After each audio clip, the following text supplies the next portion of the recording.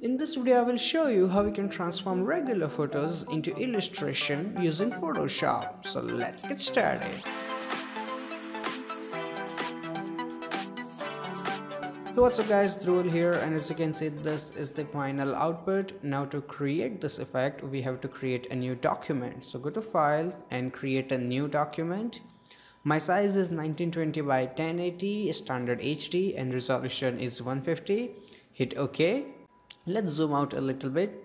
Now we have to place the background image. So for that, go to File and select Place. Now place the background image that you downloaded and place it. Now we have to rotate it, but when you do it, hold your shift key and then rotate it. After that, go and put it in a corner. Then again hold your shift key and this time make it bigger, but don't make it too big because I need a lot of lines. So I think this looks good enough. Then rotate it and adjust the angle. After that, go and confirm it. Now we have to fill up the empty space. So for that, make a copy of it, press Ctrl J. After that, press Ctrl T, right click and select flip horizontal, then go and confirm it. Now don't move anything, okay, be careful. Then make sure you have selected your move tool, hold your shift key and then move it like this and make sure it blends really nice together. So I think this looks pretty good, and now we can add in the model. So for that, again go to File, Place and select the model image that you downloaded and place it. After that, hold your shift key and make her a little bit bigger. So I think this looks pretty good. Confirm it and put it in a center. And now we have to remove the background. So for that, go and select your quick selection tool from here and make a quick selection of her.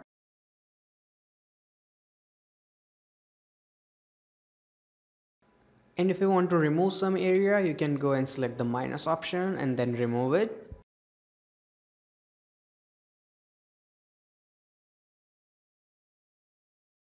So I think this looks really good, and then go and click on your layer mask. Now if I zoom in, as you can see, we need to remove some area in between her arms. So for that, select your brush tool and in the brush make sure it's black color and make it really tiny. Then also make sure you have selected your layer mask and then just simply paint with black color and it will remove it.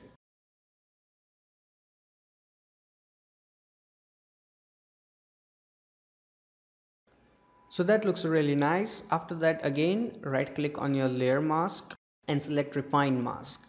In the refined mask, go and select on black so you can see properly.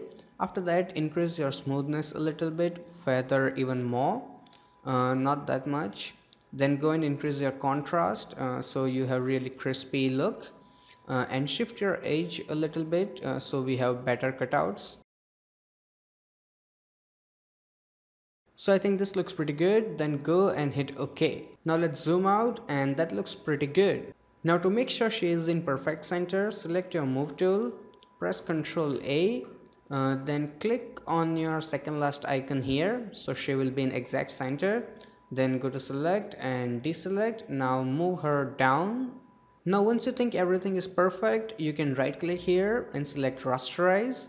Then select your layer mask, right click and select apply layer mask. So you can get rid of the layer mask. Now you can make it bigger, press Ctrl T and make it a little bit bigger. Then go and confirm it. Now make a copy of it, press Ctrl J. You can put it under your paper layer, it's only for backup. Now select your model layer here, then go to filter and go to filter gallery. In the filter gallery, make sure you are in artistic and select poster edges. My numbers are 0, 1, 1. You can change it as you like. So I'm just gonna go and hit OK. Now we have to add the shapes in a background. So for that, go and create a new blank layer and name it shapes. Now I'm gonna go and put it under my model layer here. Now to add in the shapes, select your brush tool and in the color make sure it is black so you can have better idea. Now in the brush, go and select the brush that you downloaded. So I'm gonna go and select this one. And if you want to rotate your brush, you can actually go and click on this little icon and now here you can rotate it. So I'm just gonna go and do a click and do a click here. After that, let's go and select a different brush. So I think this one looks cool and do a click here.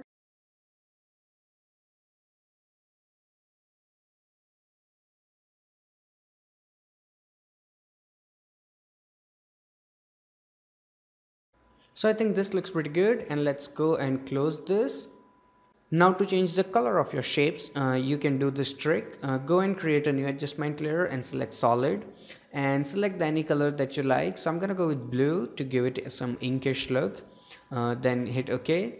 Then make sure your solid color is exactly on top of your shapes. Then right click and select create clipping mask. So as you can see, your shape has the same color, and now you can just double click and change it to any color you want. It's easy as that.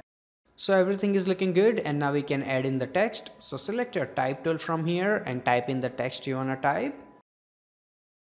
Then click on your layer and confirm it. Now to make it bigger, I'm gonna press Ctrl T, hold my shift key, and I will make it bigger from the corner. So as you can see, now this is looking really good. Then go and rotate it a little bit, just like this. Now I'm gonna go and confirm it. Now to change the color of your font, I'm gonna just double click and click here, and I will pick up a blue color from the shapes that I created. So that's looking really good. Hit OK. And same way, I'm gonna go and add another text. Now to make your text stand out even more, you can add in some pop-up lines. So for that, go and create a new blank layer on top of your both texts. Then select your brush tool, and in the brush, go and select a regular round brush. The hard one is better. Then go and make it really tiny. I think this big is enough. And for the color, hold your Alt key and pick up a color from your text, just like this. Then make a little tiny dots, just like this.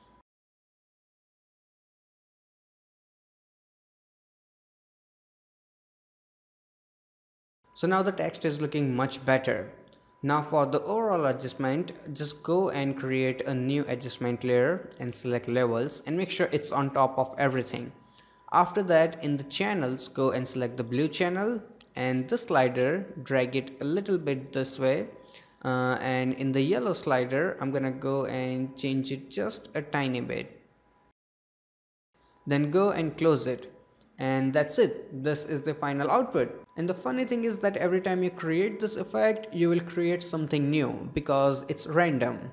So I really hope that you guys learned something from this video, and if you did, hit that like button. And if you have any kind of questions or suggestions, feel free to ask me in comment section below. Till then, goodbye, take care, and have some fun with Photoshop.